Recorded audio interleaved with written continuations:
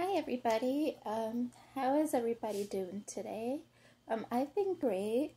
Sorry I haven't been on YouTube as much as I would like to. I've been busy with work and everything, but I just got breaking news that WWE champion Drew McIntyre was indeed in contact with the COVID-19 virus.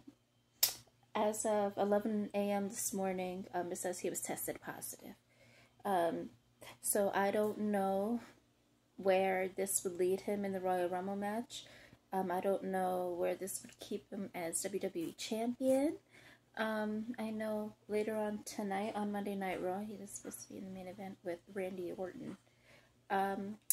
Sources are saying that Randy Orton is still going to be in the main event of tonight's Raw. But we don't have any idea who he's facing yet. We don't know how Drew McIntyre caught the COVID-19 virus. We don't know if it was from Goldberg appearing on last week's show. We don't know if it was somebody backstage who had it, or if he had it and he didn't know about it. But I still feel sorry for Drew McIntyre because he has been a workhorse of Raw since WrestleMania. Since WrestleMania 36. So, we don't know how long he'll be gone. And with the Royal Rumble 3 weeks down the road, we don't know if there'll be a replacement or whatever. But Drew became one of my favorites during this last year.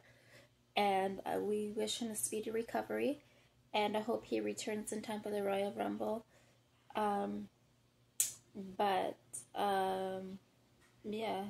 I just wish him to get well soon, and if you guys have any comments or suggestions on this matter, please comment down below, and don't forget to subscribe to my channel, and I will see you in the next video.